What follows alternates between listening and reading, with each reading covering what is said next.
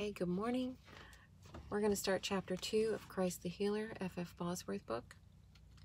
But before we actually read into chapter 2, I need you to Google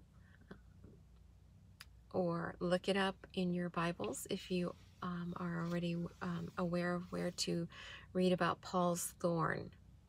So most everyone that's listening to this probably hasn't read or doesn't understand or know about Paul's thorn, but I need you to go read it on your own. If you want me to,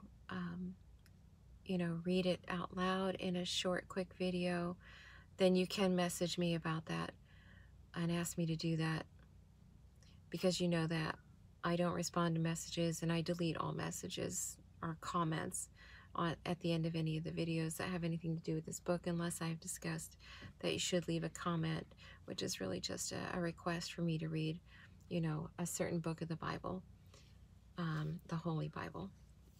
And I will only be reading out of the King James Version or the New King James Version with regards to giving you answers. Okay, so if you have been taught, because chapter 2 is, let me step back. Chapter 2 here is about, did Jesus redeem us from our diseases when he atoned for our sins? Okay, we shouldn't be having to be religious on any subject, because the Holy Bible is just the Holy Bible, period. Let's just stick with the King James and the New King James versions for scholarly things, or maybe the NASB for scholarly truths. I don't read Hebrew or Greek or Aramaic, so that's where we are with that. So I need you to read Paul's thorn or listen to it, on Google or something before you listen to the rest of this book. So anyway, before we can answer, did Jesus redeem us from our diseases when he atoned for our sins? From the Word of God, I just invite your attention to a few facts taught in the Scriptures which bear on this subject. The Scriptures declare in the book of Romans chapter 5 verse 12 that by one man sin entered the world, and death by sin.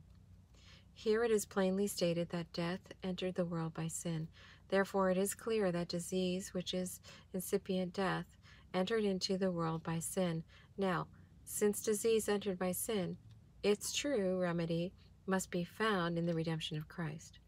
Since the oppression of the devil, chapter 10, verse 38 in the book of Acts. That's the book of Acts, chapter 10, verse 38. What power, when nature fails, can remove it but the power of the Son of God? As soon as disease has advanced beyond the power of nature to recover us, it will result in death in every case unless removed by the power of God. This all honest physicians will admit, for thy claim only the power to assist nature, not to heal. In this event, anything that would hinder the power of God, thus supplementing nature, would make recovery impossible. Accordingly, James says, confess your faults one to another that ye may be healed, meaning that otherwise ye cannot be healed. When disease has advanced beyond the power of nature, neither nature nor the physician nor even prayer can save the sufferer until he confesses his sins, unless God, for some sovereign purpose of his own, removes the disease. Since disease is a part of the curse, its true remedy must be the cross. For who can remove the curse but God? And how can God justly do it except by substitution? The Bible teaches, as one writer puts it, that disease is the physical penalty of iniquity, but that Christ has borne in his body out our physical liabilities on account of sin, and that therefore our bodies are released judicially from disease. Through Christ's redemption, we may all have, as a part of the earnest of our inheritance, the life also of Jesus, made manifest in our mortal flesh, to supplement nature until our work is finished. In the same way that we may receive the first fruits of our spiritual salvation, we can receive the first fruits of our physical salvation. Now to the question, did Jesus redeem us from our diseases when he atoned for our sins. If, as some teach, healing is not in the atonement, why were types of the atonement given in connection with bodily healing throughout the Old Testament? In the 12th chapter of Exodus, why were the Israelites required to eat the flesh of the Passover lamb for physical strength? Unless we can receive physical strength, our strength from Christ, who, Paul says, is our Passover sacrificed for us. 765 years after the institution of the Passover, we read in 2 Chronicles, 30th chapter, 20th verse, that the Lord hearkened to Hezekiah and healed the people when they kept the Passover. That's what happened. Accordingly, Paul in 1 Corinthians chapter 11 verse 30 speaks of the failure of the Corinthians to rightly estimate the body. You can check out Weymouth's translation of some of this. Of Christ our Passover as the reason why many among them were weak and sickly. The Lord's Supper is more than an ordinance because we may partake of Christ while we are partaking of the emblems of his death and the benefits thereof. In Christ there is both bodily and spiritual life, and surely there is no better time for availing ourselves of the privilege of having the life also of Jesus made manifest in our mortal flesh. Read 2 Corinthians chapter 4, verse 11. You can pause this video now to go back and write down those scripture references or whatever you need to do. Okay, this next section, healing taught in Old Testament types. Again, in the book of Leviticus, that's in the beginning part of the Bible. Chapter 14, verse 18, we read of the priest making atonement for the cleansing of the leper.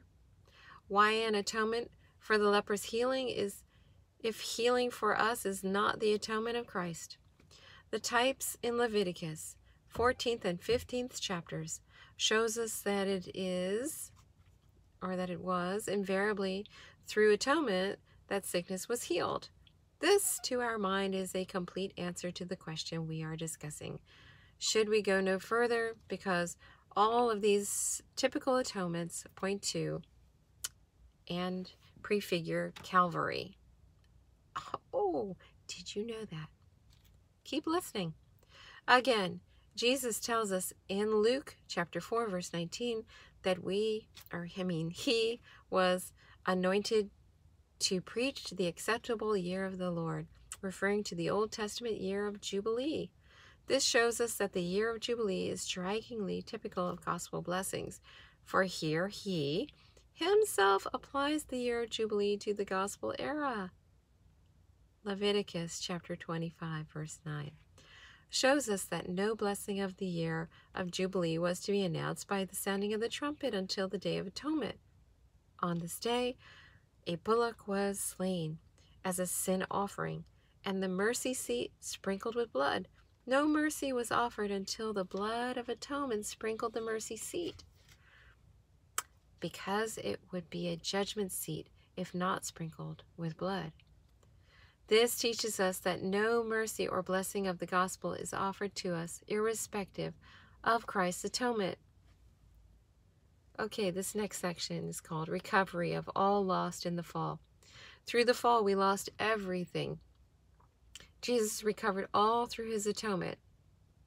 Actually, I'm going to stop right there and restart with this section called Recovery of All Lost in the Fall in the next video, because we're already hitting almost 10 minutes.